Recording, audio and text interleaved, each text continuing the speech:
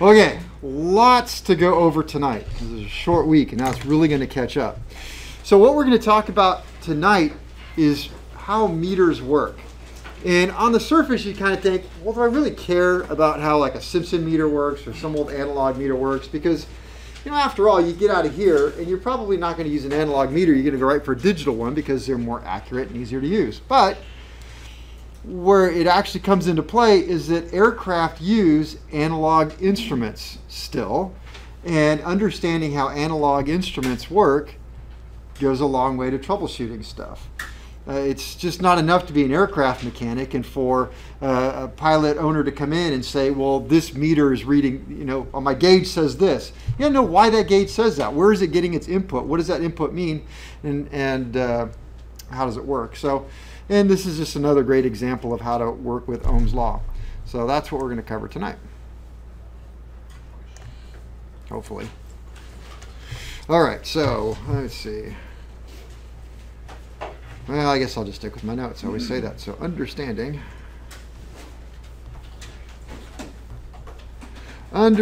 how electric measuring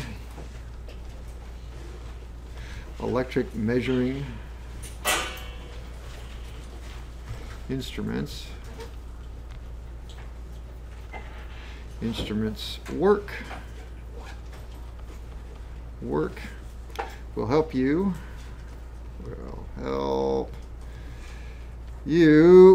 understand how aircraft instruments work.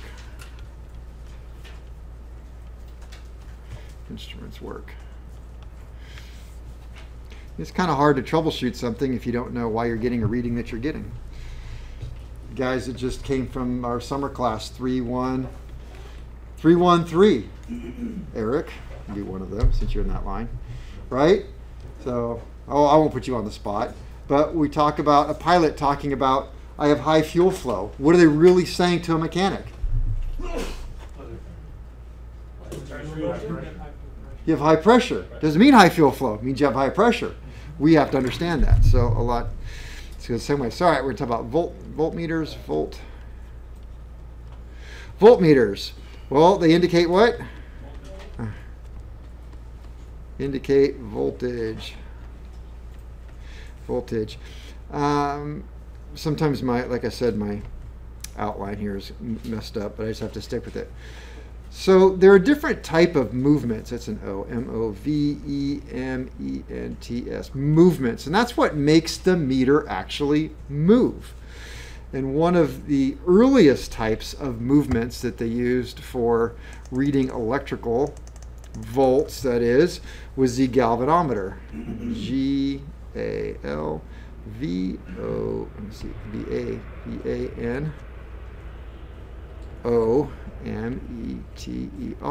Yes. And a galvanometer is a device. It is a device that reacts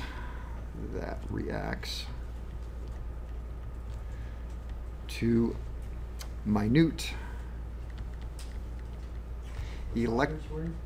device, D-E-V-I-C-E, that reacts to minute electromagnetic influences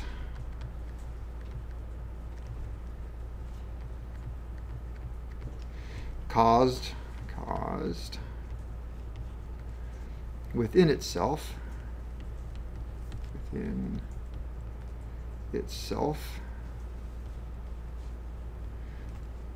by the flow of a small amount of current. By the flow of a small amount of current. So it's kind of an interesting statement that I said, well, we're looking at voltmeters, and the first thing we talk about is voltmeters is a galvanometer that works by the flow of current, which is amps. So we're going to measure voltage by the flow of amps. And that's the way all of these are going to work. And I'm going to kind of show you why that works. So we have this meter here, the G meter. And what is it really? I'll tell you what it is. I have a little picture. It's a very simple, like I told you, this is one of the first devices. So it's a very simple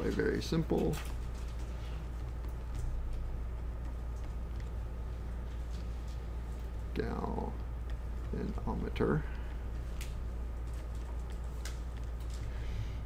Is just a magnetized needle,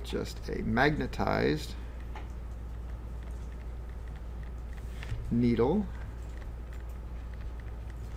suspended in a coil of wire.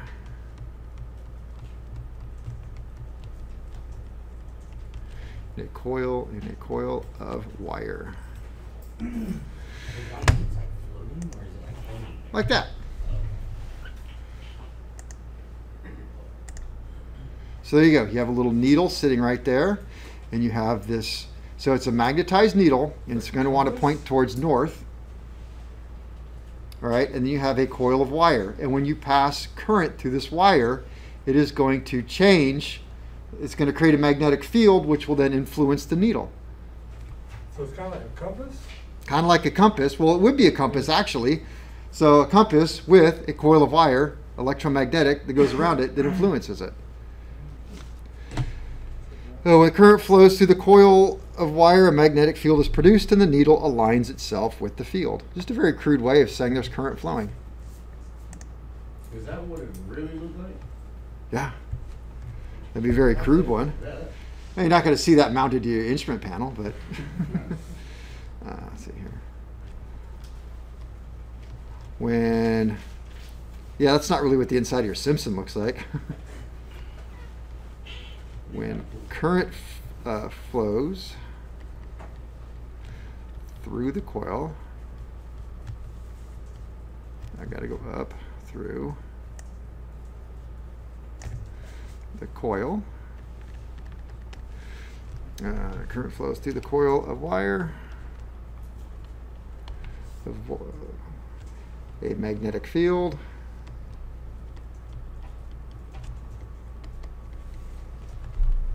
Is produced, and the needle aligns itself with the field.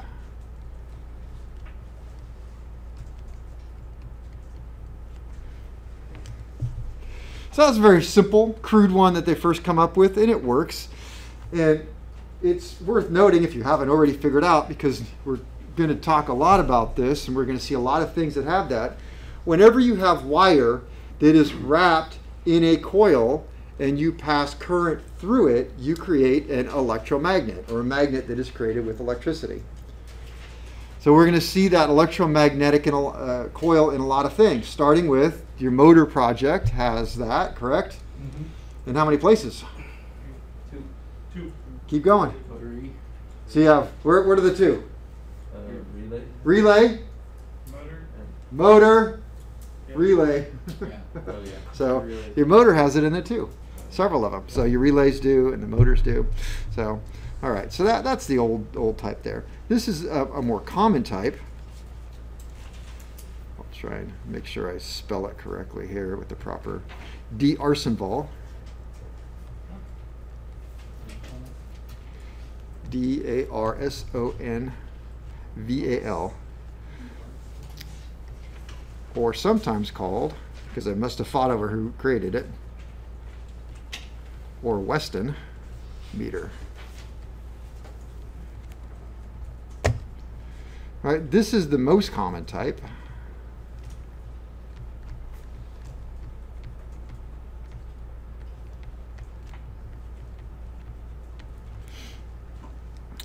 I say of meter.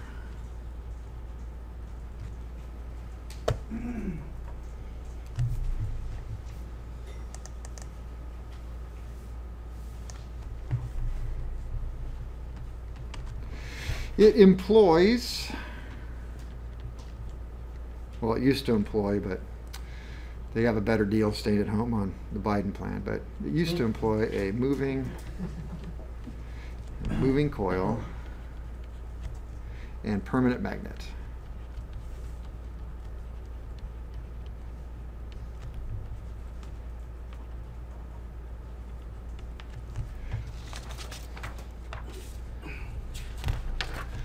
So I'll show you a picture and then we'll come back to this.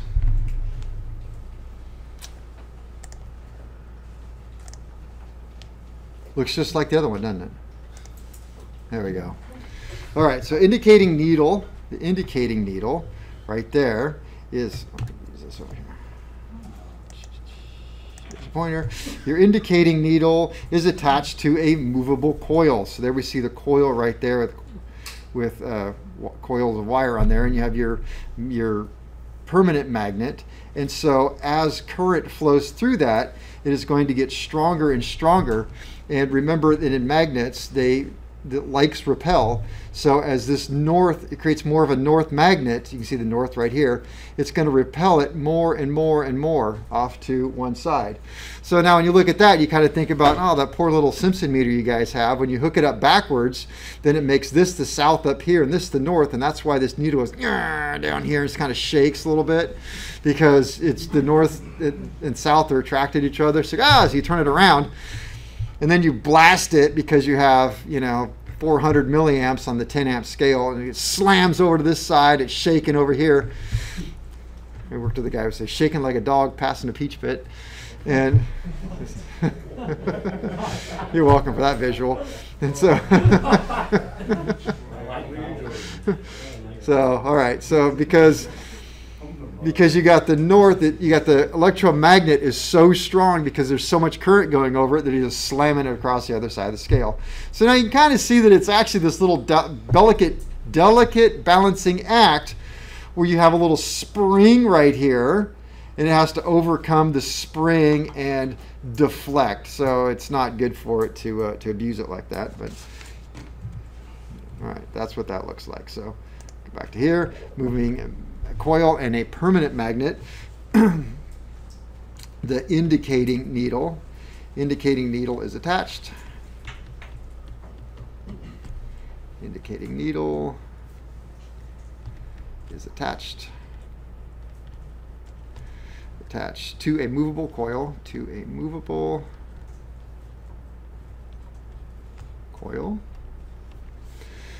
and as current flows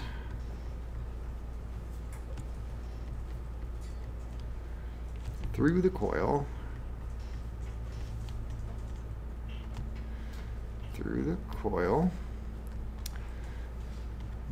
up and north end is repelled. It's repelled by north of the magnet and attracted to south of the magnet.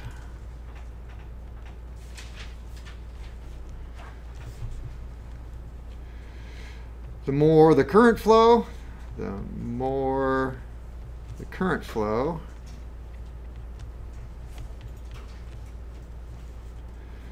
stronger the coil. The stronger the coil, the more needle deflection.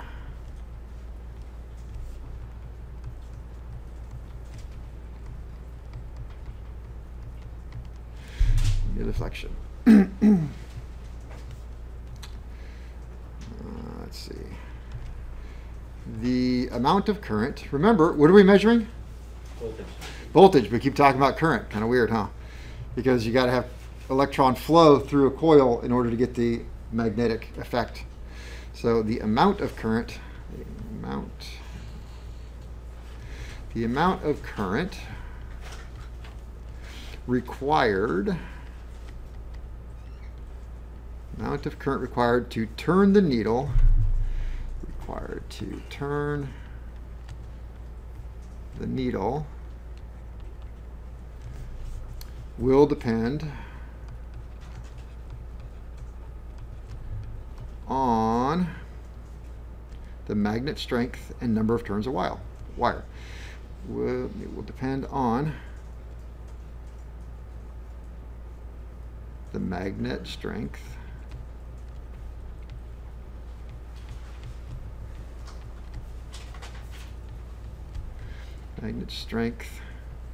and number of turns. Let's scroll.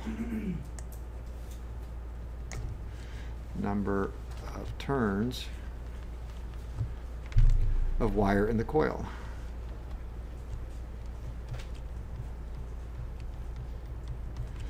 Because the strength of an electromagnet is dependent upon the number of turns that you have in the coil. 1 or 2 turns isn't going to do much, but you put a whole bunch of turns on something and you can actually make some work happen with very, very little bit of current flow. There we go. Only suitable for measuring DC, which stands for what? Direct current. I actually have DC current. Can't really say DC current, can you? No. That's like going to the ATM machine. Yep. But I go to the automatic ATM machine.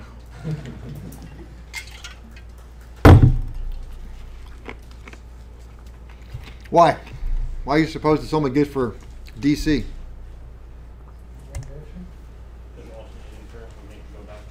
It does. So direct current is in a straight line. It is from negative to positive. Doesn't change. It's always flowing in one direction through the wire. But AC, alternating current, as the name implies, it changes. So for a very brief period of time, it's going to go from negative to positive, then it's going to turn around and go back the other way. Then it's going to go that way, then it's going to go that way. It's going to keep going back and forth, back and forth. And so think about that. If you did that in this, the magnet would constantly be changing polarity. And so it would just sit there and shake like a dog. No. So it wouldn't actually measure anything. So only suitable for DC, AC. So AC, alternating current, would continuously reverse and vibrate. Would continuously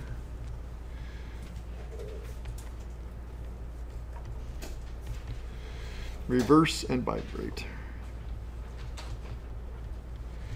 And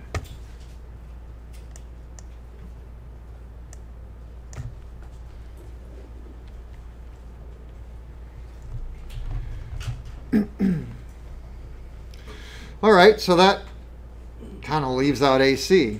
So what are we going to do about AC? Well, we can go with another type. I don't have the name for it, but I think it's just a function of the d-arson ball. But this one will work with either one, DC or AC meter movements.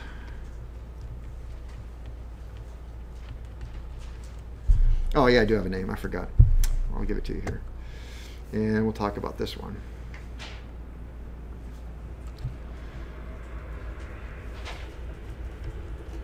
In AC, the voltage and current reverse.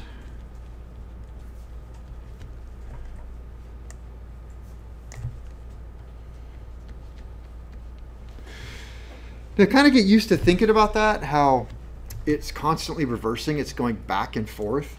And if you think about like a light bulb, like your DC light bulb, they work. Doesn't matter which way you put the battery on, right?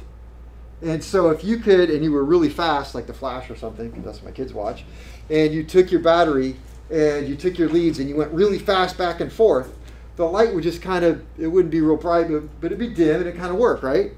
So it still works. It doesn't matter that it's going back and forth, it works. And so with AC, it's doing that right now. We just can't see that. One of the tools that we use in aircraft a lot, in fact, I was just using ours, is a handheld tachometer. Because in our aircraft, unless you have, do you have an electric one in yours? Electric tachometer? It was part of that JPI. I thought so, yeah. So like Harry's got an upgraded instrument in his, but I have the original, which my tachometer is simply a cable that is in the back of my engine, and it spins this little cable, and it goes through a housing, through my firewall, back up into the instrument panel, and it's spinning back there, and it spins a tachometer, and based upon magnets and stuff in there, it will show me my RPM. And you think about that, it's like, wow, how do they get that accurate? Well, they don't. And so over time, these things get really inaccurate.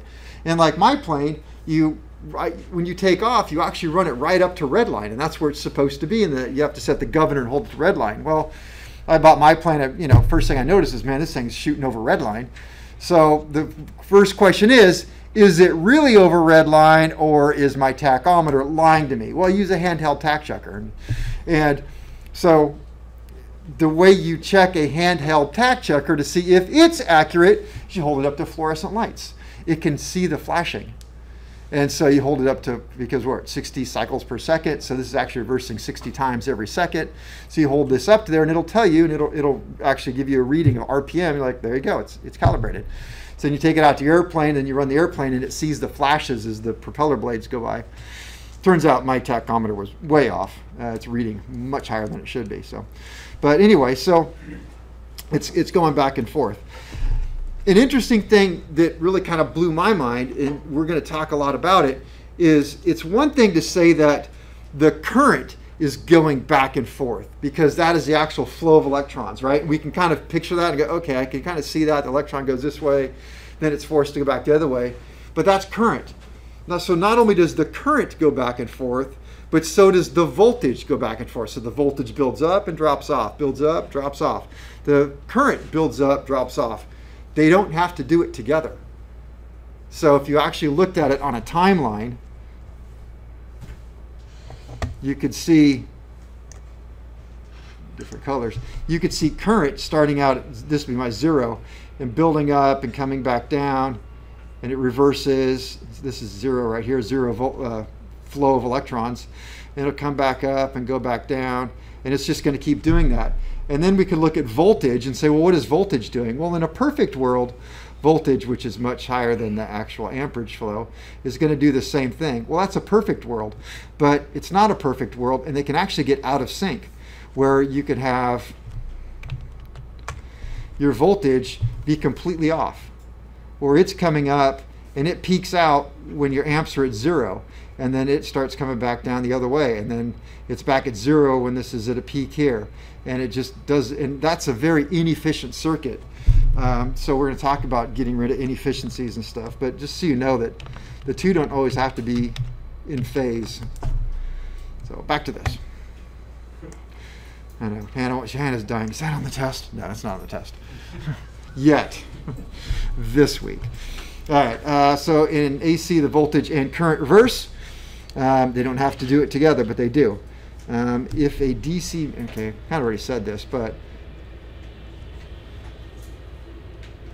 was it if a DC meter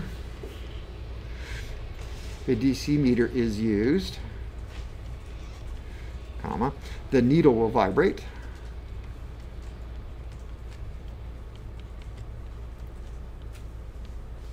Needle will vibrate and or be inaccurate.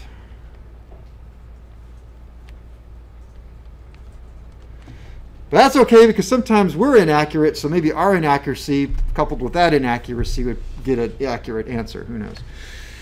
All right. Two wrongs don't make a right? I said 2 wrongs most definitely make a right. I mean, if you multiply, you know. The 3 lefts make a right.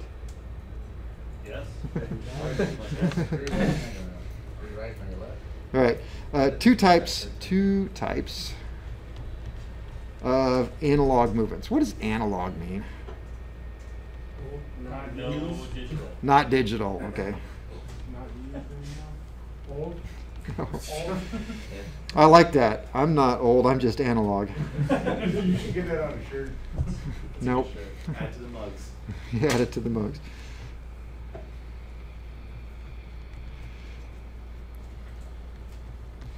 Usable on Two types of analog movements. One, usable on lower frequencies,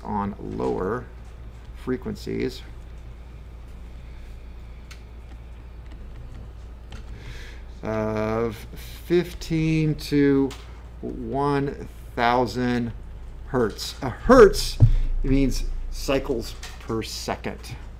So our house is at 60 cycles per second, so this would work on there. And it is the dynamometer,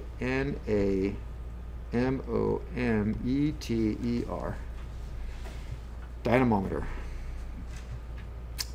And what does this one do? One, it uses an electromagnet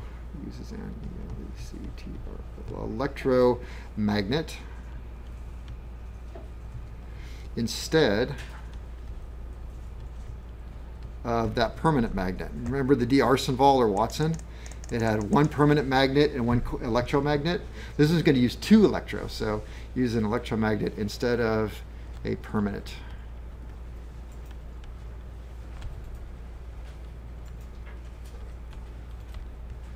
Magnet.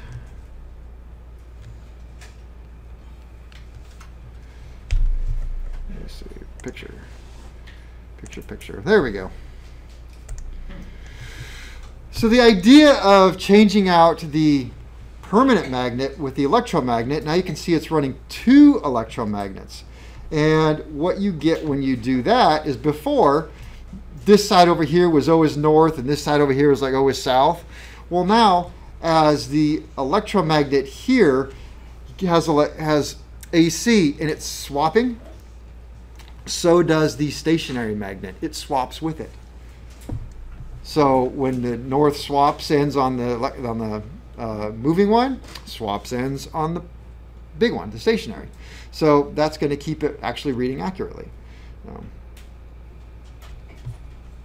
As that spins, the way they're using this. Okay, well it doesn't spin. Well, it just moves a little bit. So we'll just say at one moment, this is north and this is south. And in order for this to deflect, this would have to be, well, I don't like the way they drew it that way because it's got to draw it, suck it up into here. So I guess this would have to be a south and this would have to be the north end. And then it would pull it up into it. I guess we could say that. I don't love the way they drew that. I think it'd make more sense if they would have drew it a little bit different. But if you follow what I'm saying, because it's got to repel it. So in this case, I'm saying, well, this becomes south, so it draws this down in. Does everybody follow that? Okay, so for one, we're talking about AC. So during that period, it's going to look like that. And then we'll go blue. And then when it swings back up the other way, it's going to change. Then this becomes south. This becomes north. In order for it to work, this becomes north and this becomes south. Everything swaps. So not only does the movable magnet swap, like it just did a little bit ago, but we had a permanent magnet, which then just caused it to shake and not work. Now we're going to swap out the stationary magnet, because this is the stationary magnet. Let me clean this up a little bit and just tell you about this. Clear. So in looking at this right here, this thing right here, that's called a pole shoe. We're going to see a lot of that. It's an iron core. So all of this right here, this whole thing is a soft iron core that easily passes electricity. And you have one on the other side. And what happens is, depending on how the wires are run, there's the left-hand rule of thumb, the right-hand rule of thumb, and basically it's where you can show if current is flowing this way, your fingers represent how the wires are run, which we're going to get into that in a week or two, if it's a north or south. That'll make you memorize that. Don't worry about that. But it's a rule. So depending on how these wires are ran, depends on if it's north or south or how it works. So hopefully you can follow it. So you have a pole shoe, and then the copper wire is ran around there, and you can see that it's connected over here. So really it's going to run one way on the right side and run the opposite way on the left side. That way you get a north on one side and a south on the other. But then electricity is going to change, like I just showed, and so the north and the south swap, but it also does that in the moving magnet, so it all stays balanced out. Yeah. Is the moving magnet coiled too? Yes, it's also a coil. So everything in there is a coil. So you have three coils, right? You got one coil here, two there. Those are the stationary, and then you have a third coil right here, which that's also three there.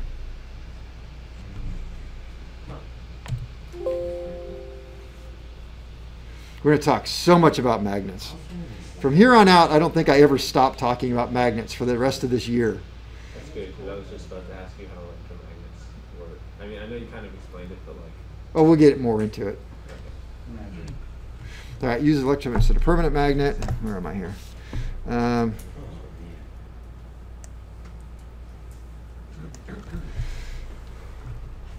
Let me see.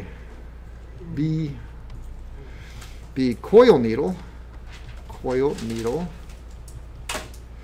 Needle is connected in series or parallel. Doesn't matter. Somebody's figured out why it's better to do series and why it's better to do parallel. I don't know that, and I'm not going to force you to. To an electromagnet.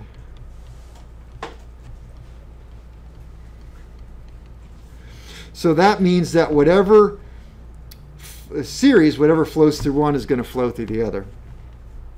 In parallel, not necessarily. Indicating needle. And when we get into motors, we're going to talk about the difference in series and parallel, or series and shunt wound, and what that means and how the current flows through.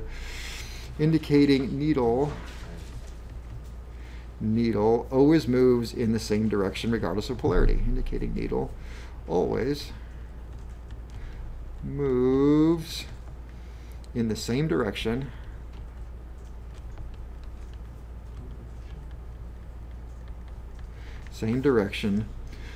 regardless of polarity.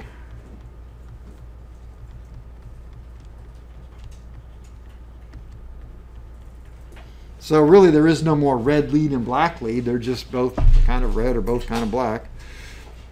And why is that? Because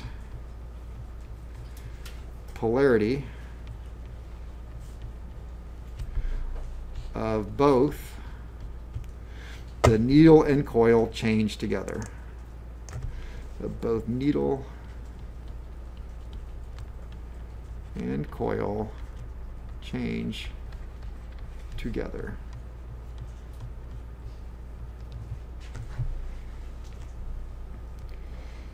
All right, I think this is the last one I'm talking about. I think so. Maybe one more. Iron vein.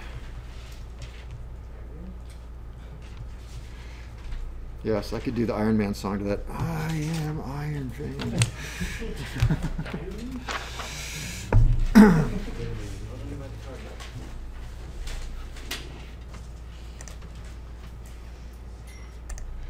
Iron vein. There's an iron vein. So in the iron vein, the needle is attached to an iron vein. As current flows through the solenoid, here's my solenoid. Once again, we can see that we have windings. It's called windings. Made of coil windings. You're going to get an electromagnet is going to happen.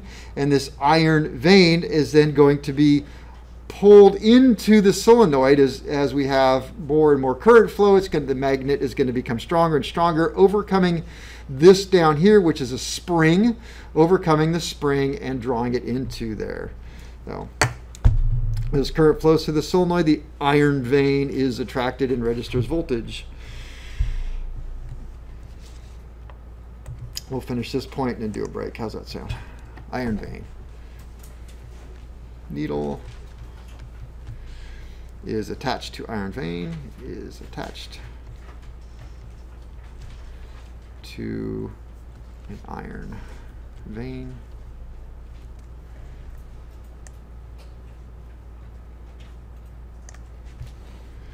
As current flows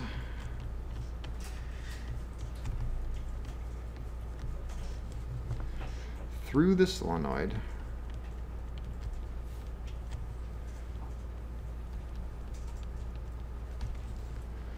The iron vein is attracted.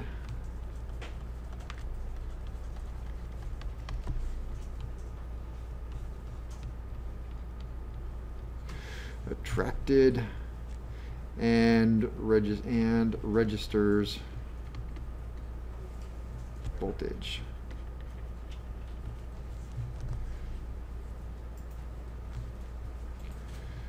The electromagnetic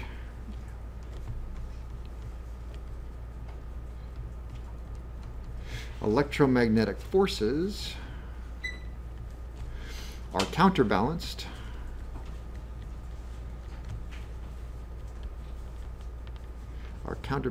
by the spring.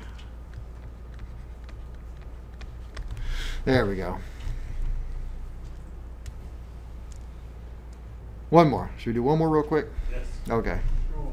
Then that's the last. And why this is D, I don't know.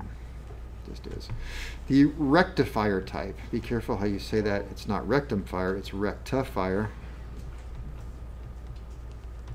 The rectifier type. The rectifier type uses a rectifier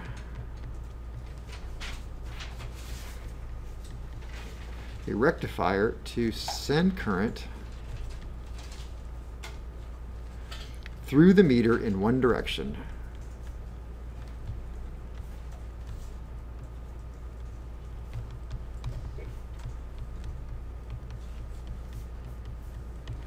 In one direction.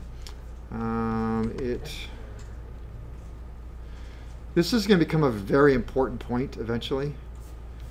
It reads in RMS, which stands for root mean square. And I will explain that in greater detail, but not this week because we're already a day short, which is 0.707 times the peak voltage. So I told you AC starts at 0 and it goes up. Like our current, we say it's 120 volts and comes down. And so you might think that, wow, if it's 120 volts that we have right here, well, this must be the 120 volt line. It's not. Our current actually, if this was 120 volts, then our current actually goes well above that. What we read on a voltmeter is RMS, which is 0.707 times what the peak actually is. So the peak voltage in the wall is actually more than what we say it is. When we say it's 110 or 120 volts, we're actually derating it and saying it's 0.707 times that. And we're going to get into that in electricity. But let me tell you what a rectifier looks like here, because they're kind of cool. And we'll go from Careful what you Google.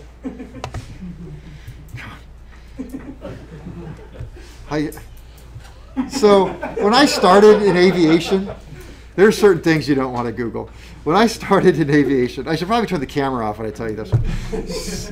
You know, we didn't have computers. You know, when I took my A&P test, we just did it on paper and pen. We mailed it off to the FAA and got our, you know. So I remember when we got a computer.